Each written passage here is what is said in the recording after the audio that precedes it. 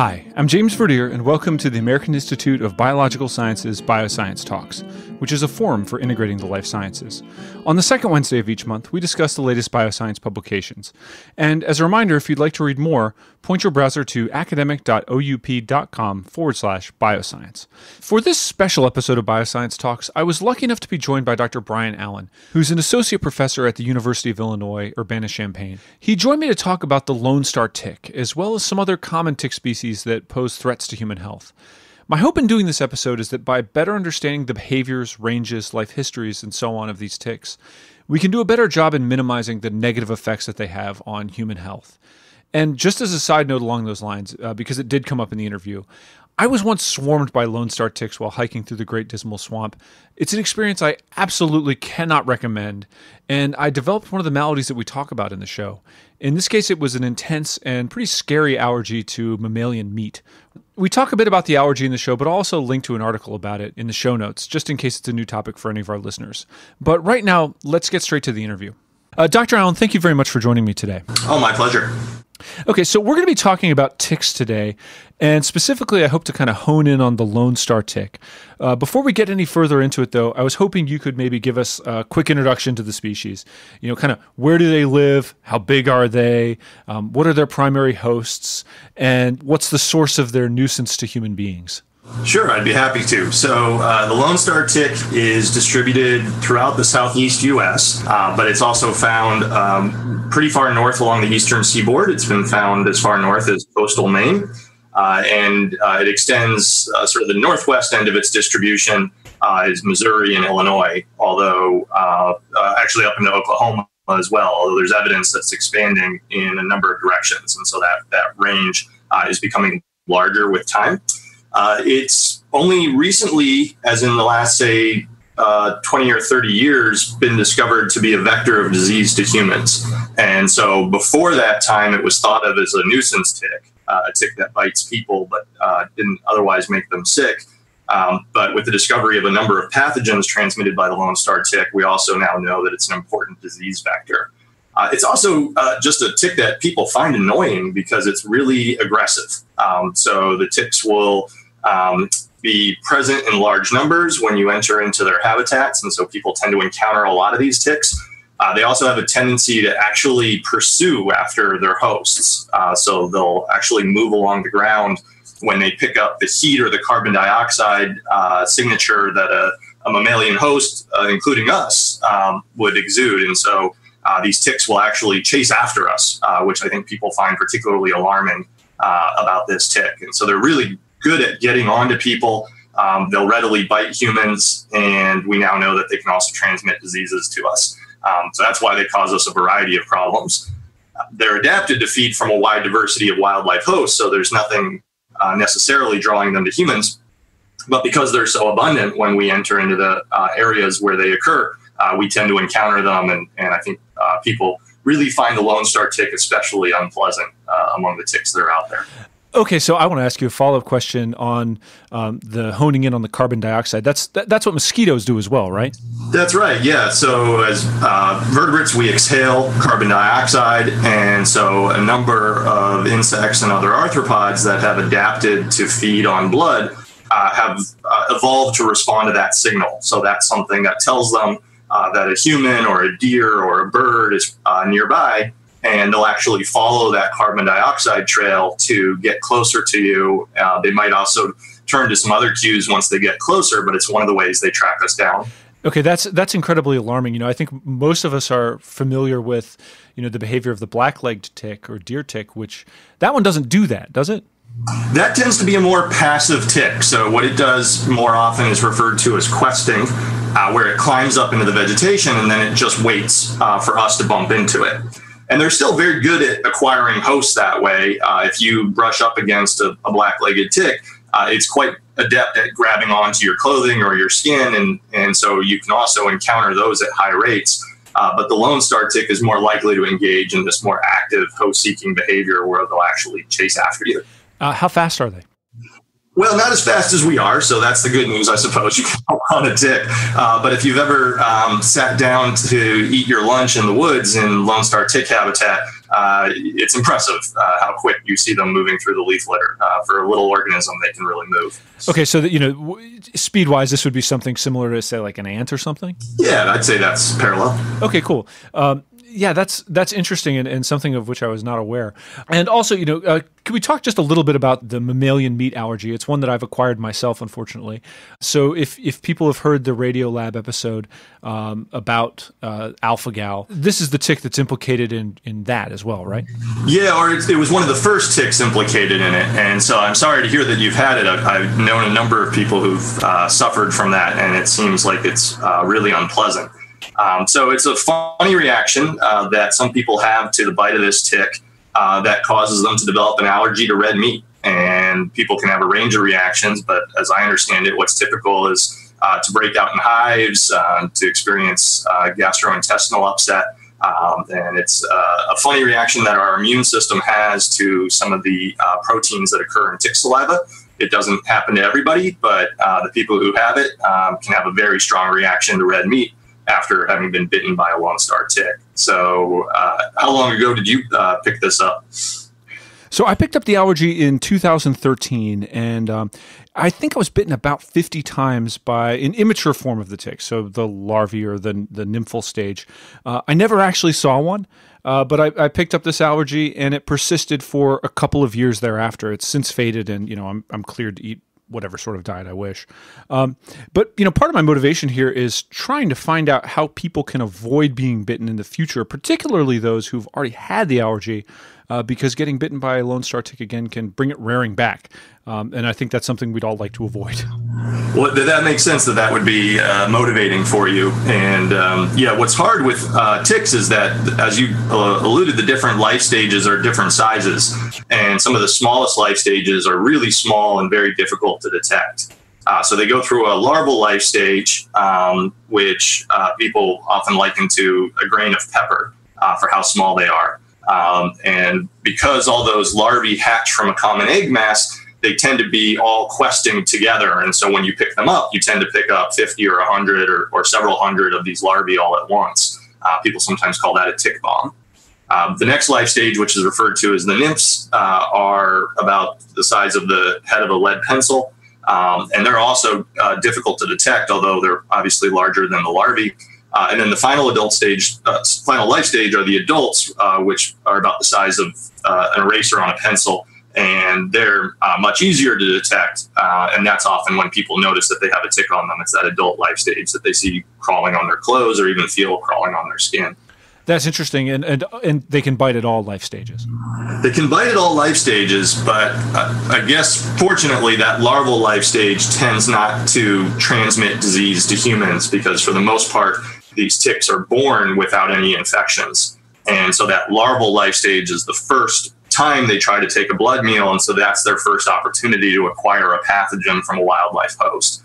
And so as annoying as the larvae are, because you can pick them up in large numbers, generally speaking, they're not infected with pathogens. So other than the irritation that they may cause to the skin or in some cases the meat allergy, the larvae don't pose much of a health threat.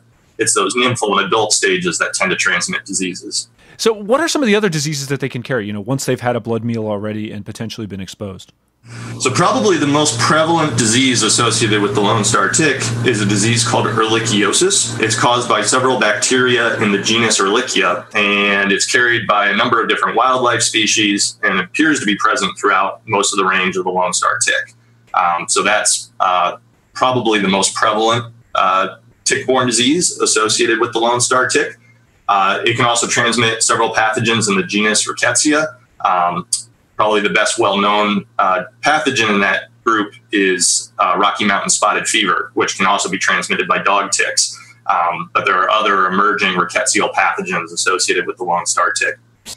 And then maybe on the more rare side, but on the very dangerous side, is a disease called tularemia, which has a number of different transmission modes, but transmission by the Lone Star tick is one of them. And then we've recently discovered some viruses associated with the Lone Star tick, like Heartland virus. And so we're still discovering pathogens that are associated with this tick species. We probably haven't discovered them all yet.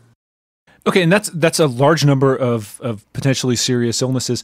Is there any reason why ticks are such active vectors of various illnesses? Why can we catch so many things from ticks? Yeah, that's a really interesting question. So it probably relates to a number of factors, but among them is ticks like the Lone Star tick are what we refer to as host generalists, meaning they'll feed from a lot of different wildlife species and they'll also bite human hosts. And so because of that, they're probably being exposed to a lot of different pathogens that are associated with different wildlife. Some of these pathogens may be carried by white-tailed deer, some might be carried by rabbits, some might be carried by other vertebrates. And so because the Lone Star tick will feed on so many different wildlife hosts, that likely creates a lot of opportunities for it to acquire different pathogens, some of which it then transmits to us. There are other pathogens that they're picking up that are probably specific to wildlife or pose more of a threat to, say, livestock or domestic animals. But in some of these cases, these are pathogens that will make us sick too. Okay.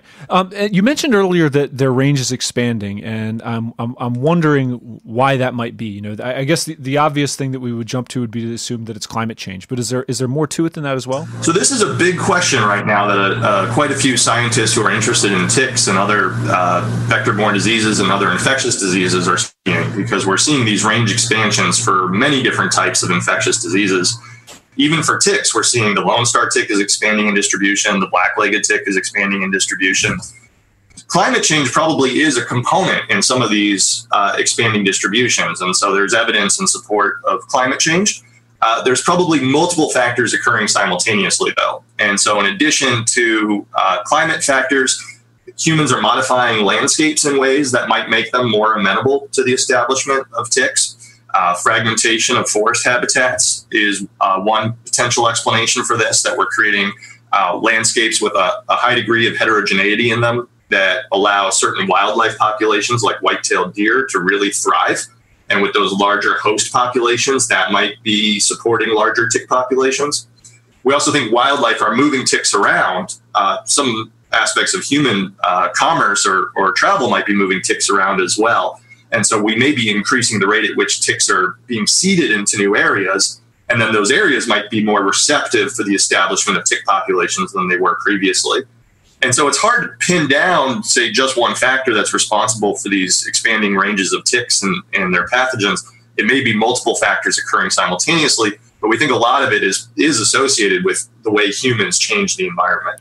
And I just wanted to hit on one of those things you mentioned, that humans might be spreading the ticks around by moving their hosts around. What would be an example of that? Well, there are a number of different ideas that have been proposed along those lines. If we go back 75 years to when white-tailed deer populations were actually quite low, there were efforts to reestablish deer populations in a number of states. And that resulted in transporting of deer from places where they were remnant or where they still had thriving populations to areas where their population numbers had gone quite low. And it's been hypothesized that may have moved some ticks around the country at that time. We don't have the ability to follow up on that hypothesis, but that's at least one idea for what has helped to establish the ranges of these ticks was deer reestablishment programs. Okay, and now let's talk about the landscape a little bit. So you mentioned that landscape heterogeneity, so a lot of different landscape types and I guess levels of human impact as well. What are the worst landscape features that humans create? Or what are some scenarios in terms of the landscape that are particularly troublesome in terms of allowing the establishment of large tick populations? So that's been really well studied in the context of black-legged ticks and Lyme disease. And so I'll tell you that in that context, it looks like the suburban landscape, or what is sometimes referred to as the ex-urban landscape, so where there's sort of slightly lower human residential development outside of suburban areas, that seems to be the landscape that really promotes high risk of Lyme disease, both from the perspective of kind of the perfect combination of wildlife hosts and habitats, but also high rates of human exposure because you have humans living right at that interface with nature. So that kind of intermediate level of forest cover, sometimes with some level of agriculture mixed in, can create really high densities of white-tailed deer, which are a very important host for the black-legged tick. It can also create high densities of small mammals, which are often very important reservoirs for the Lyme pathogen. And so it puts all of the key players in the Lyme disease transmission system all in close contact with each other. You have a high abundance of wildlife hosts, high densities of ticks, and high contact rates of humans with that environment in which Lyme disease transmission occurs. That's interesting. And I think I'd read somewhere that they were having trouble, or that they're troublesome to eradicate too, because they rely heavily on a mouse host that is difficult to get rid of, even if you're able to, limit or lower the numbers of white-tailed deer. That's right. So that's one of the challenges is how to try to manage Lyme disease in those landscapes. And some communities engage in deer reduction programs. It's not entirely clear how effective that is at reducing Lyme disease risk. Similarly, efforts to treat the small mammal population are really challenging because that's actually a much larger number of animals at a higher density. So they have much smaller home range sizes, and so you can pack a lot of mice into a small area. But there are some really interesting ideas that are in development, including trying to deliver a Lyme vaccine to mice, perhaps through a bait delivery system. Also trying to apply topical pesticides to small mammals, perhaps by providing them with bedding materials that have been treated with these pesticides that they'll then bring back to their nests and be in frequent contact with, and that might control tick feeding on mice. And so there's some real ingenuity in some of the solutions that are being explored at the moment, but it will be challenging because of the scale, just the amount of space over which this problem exists. And these same considerations that we're talking about right now for the black-legged tick are equally applicable or similarly applicable to the Lone Star tick?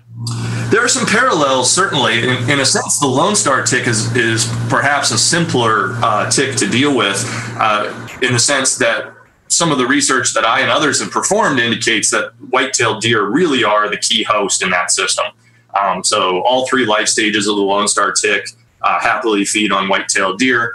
There's also evidence that it's playing that role as being the pathogen reservoir. And so it's not to say it's the only host influencing the ecology of diseases transmitted by the Lone Star tick, but it might be the big player. And so management solutions that focused on preventing ticks from feeding on deer would probably be really effective in the Lone Star tick system. That's interesting. And, I was noting earlier we were talking about the landscape features. Some of your work has also focused on the role that invasive plants might play. Can you talk to us a little bit about honeysuckle and how that plays a part? Sure. So some research I performed in Missouri looking at the ecology of the Lone Star tick there indicated that invasive plants, particularly one of the most common invasive shrubs throughout a lot of eastern North America, bush honeysuckle, seems to create at least pockets of high tick-borne disease risk. And we think that's because, again, that key host, the white-tailed deer, seems to be attracted to taking refuge in bush honeysuckle patches. And so when you get invasion of a forest understory by this honeysuckle, it creates this really dense thicket that deer, I think, will use as refuge, particularly during the daytime or times when they're not feeding. And so that seems to be a place where they're concentrated. A lot of ticks are able to acquire them there, feed on them, then drop off, and then they're more likely to encounter another deer. And so it seems to be creating these hot spots in the landscape where you have a lot of deer-tick contact. And what was cool is that we actually did an experiment to ask, if you remove honeysuckle, do you remove that hot spot from the landscape? And we found out that the answer is that it does. And so we experimentally cleared honeysuckle in the same way that managers would, just for, say, biodiversity purposes. And the tick-borne disease risk went right back down to what it had been in natural landscapes that hadn't been invaded by honeysuckle. And so it actually suggested something of a win-win scenario, that many managers are already removing honeysuckle because it's viewed as this noxious invader with all these other negative consequences. But our work showed that if you remove it from those areas, you also reduce tick-borne disease risk in doing so. So how does this compare up with things like prescribed burns? I remember reading somewhere, and it may have been in your work, that they were not so successful. So is this one better? Yeah, I don't know that there's been a direct comparison between these management approaches. You're giving me ideas for things that I should be working on. But yes, it seems like it's one effective approach, and one that particularly lends itself to that suburban landscape, because that's where we're seeing a lot of this invasion taking place. It tends to be in these more disturbed natural habitats. And so it's a landscape in which a lot of human contact with ticks is likely occurring. And then something like prescribed fire is harder to apply in that type of landscape. And so, yeah, we might need to think about different management solutions for different parts of the landscape where tick-borne disease occurs. And are there any other landscape management approaches that are being tried or have been tried for managing either the Lone Star tick, or Lyme disease carrying ticks? Sure. Well, so the jury's still out on fire. So I've got a research project right now where we're studying that in the context of Lone Star ticks. So stay tuned, and I'll give you some thing of an update on how prescribed fires influence tick populations. There's another cool strategy that actually I think has been established as working. It's just somewhat labor intensive, which is feeding stations for deer that force them to apply a tick-specific pesticide when they feed from the feeder. It's called a four-poster.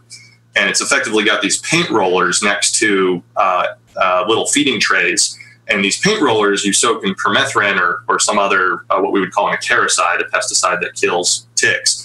And so when the deer come in to feed, they have to rub up against this paint roller, and then they end up through their grooming spreading the acaricide over the rest of their bodies. And it's been shown to locally reduce tick populations, and so it works. The challenge is to put out enough of these that one could actually meaningfully impact the population of ticks in an area. But it's something that's, I think, an ingenious solution in the sense that you're getting the pesticide directly to the host that's playing such a key role in disease dynamics.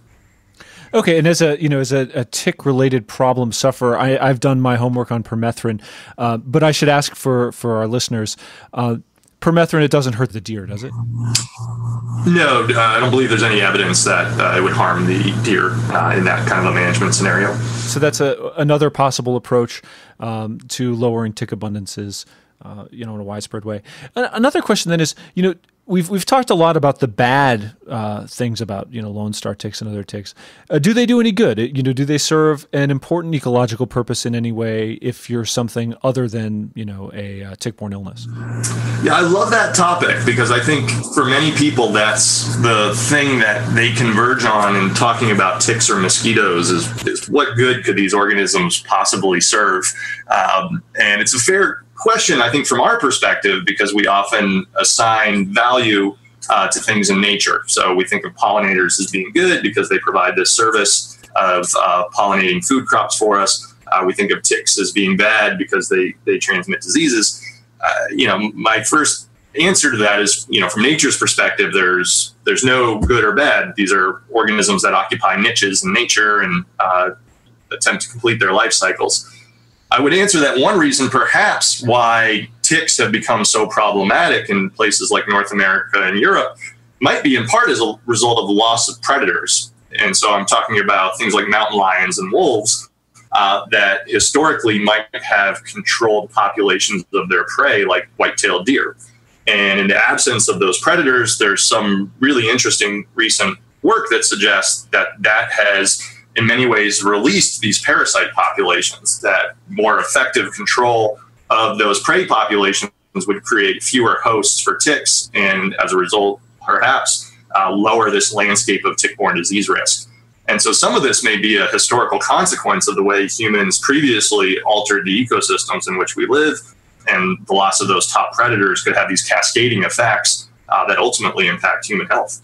Okay, that's interesting. Now, one thing I wanted to get into was, how people might personally avoid becoming bitten by ticks. And I think that kind of might play into another question, which is, how do you conduct research on these things? How do you collect them? How do you deal with them? Obviously, you described removing bush honeysuckle in the field in Missouri, which is a thought that just simply terrifies me on its face. How do you do it, and how do you avoid being bitten, and how can others do the same? Well, so I pretty much do the opposite of what everybody else does, which is I head right into those ticky areas. And so I'm not avoiding ticks. And in fact, a number of our collection methods depend on us picking up ticks on our own bodies. So we have a few different strategies for doing tick surveillance. For black-legged ticks, for example, where they're primarily questing in the vegetation, the general strategy is to drag a white cloth through the vegetation, and the ticks will grab onto it thinking it's a passing host. But they grab onto us while we're doing that as well. And so we tend to wear protective clothing, white coveralls that we use to create as sort of complete a physical barrier as we can. And then we pick the ticks off of ourselves as well as off of the cloth. For Lone Star ticks, because they, in those later life stages, will aggressively pursue a host, we use a carbon dioxide trap in many cases to collect those. So that's a lunch cooler with holes drilled in the side, and we put we put dry ice in the cooler, which is frozen carbon dioxide. As the dry ice sublimates, it releases gaseous CO2, and that attracts the ticks. And we put double-sided carpet tape around the outside of the trap. And so when the ticks come close to the cooler, they become ensnared in the tape, and then we can come along and pick them up. And on those coveralls, I'm imagining you're not able to treat those with any sort of chemical poison, are you? No, we don't use any kind of repellents because we're trying to collect ticks. Yeah, you're trying to collect them and collect them alive, I assume. Exactly. So it's often one of the hardest conversations I have with my students and my technicians is explaining that we can't use repellents because we're in the business of collecting these ticks. So that's something that I would recommend to the general public is repellents be part of the strategy. But the rest of the things that we do have actually been proven to be very effective. So one is to try to make your clothing as continuous a barrier against ticks as possible. So tuck your pants into your socks, tuck your shirt into your pants, try to create this continuous layer that's very hard for the ticks to get through. Second, and this has been well studied, is that doing tick checks after you've entered into tick habitat is one of the best preventative strategies you can take. So at the end of a hike, give yourself and your clothes a very good look over to see if you have any ticks that are currently crawling on you. And then when you get home, do a really thorough tick check. So often before people shower is the best time to do this. Remove your clothes, get in front of a mirror, and really give yourself a thorough inspection to see if you can find any ticks that are starting to attach. For some tick diseases, there's a little bit of time to remove the tick before you get exposed. And so that's one benefit, at least, to dealing with ticks, is that there's time to find them and remove them. Okay, and so, continuous clothing, use of repellents, and then primarily making sure that you remove any ticks from your body, whether they've attached or not, as soon as you possibly can. Exactly. Yeah, that combination of strategies is very effective. Well, that's good news. One thing that I've been wondering since I personally became highly tick aware is, are there times of year that the threat is greater or lesser than other times? If you look at sort of the lay literature, the advice is always, if it's possibly going to be above freezing, be vigilant. And, of course we will do that. But are there times of year that, we should be especially vigilant, or, when we might slack off a little bit and maybe do our tick checks a couple hours after we get home or something like that? Yes. Yes, there are times of year that are better and worse, for sure. So during the summer is when most people encounter ticks. The nymphal stage of the black-legged tick and the nymphal stage of the Lone Star tick are most active in the middle of the summer, when humans also tend to be most active in the out of doors. Adult Lone Star ticks are active in the late spring, and adult black-legged ticks are active in the early spring and late fall. And so right in the dead of winter should be pretty safe from ticks. And even in the spring and fall, you're mostly dealing with the adult life stages, which tend to be larger and easier for people to detect. So I would say summer is the time when people need to be most vigilant. Spring and fall, they still need to be careful. And during the winter, if people still want to recreate outside, that's the time of year when you're generally safest from tick encounters. Okay, that's very useful to know. What's next for your research? What are you looking at right now, and what should we be on the lookout for in the future from your lab? Well, thanks for asking. So one of the main points we're focusing on now is trying to put a lot of these pieces together. So we have evidence that climate change is impacting tick-borne disease risk, evidence that things like invasive plants and prescribed fire can influence the abundance of ticks in the environment as well. And so one of the things I'm really interested in doing is trying to assemble these pieces into a single model. So can we try to understand how climate change will influence these processes and how that will all cascade down to tick-borne disease risk, including through changes in the prevalence of fire in the landscape and through changes in the prevalence of invasive plants in the landscape. And so to me, that's one of the next big challenges in tick biology, is to ask, can we assemble all the parts of this story and really try to understand what's next for tick-borne disease? We're seeing ongoing emergence of both ticks and the pathogens associated with them. And so I don't think this problem is going away from a human health standpoint. And so part of the question is, can we get out ahead of it in terms of our understanding and actually try to predict or project what's going to happen next, and hopefully be better prepared to respond to this public health crisis. We're certainly attuned to it, and there's considerable public health resources being devoted to trying to solve the problem. But personally, I would love to get into a more proactive framework where we can actually anticipate what are the next problems we're going to face in tick-borne disease and try to get out ahead of those. And I think I and all of those listening would also be very welcoming of that. Dr. Allan, thank you very much for joining me today. Thank you so much. This was wonderful. And that concludes this episode of BioScience Talks. Just a reminder, the journal BioScience is published by Oxford University Press on behalf of the American Institute of Biological Sciences and is made possible by the support of our members and donors. Thank you, and talk to you next time.